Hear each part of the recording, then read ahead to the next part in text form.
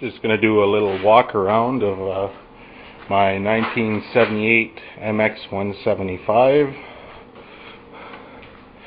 with 1980 YZ 125 front forks, wheel, brake assembly plate, an axle, and then a modified swing arm, an extension to raise the rear end up to match the front. That's plastics.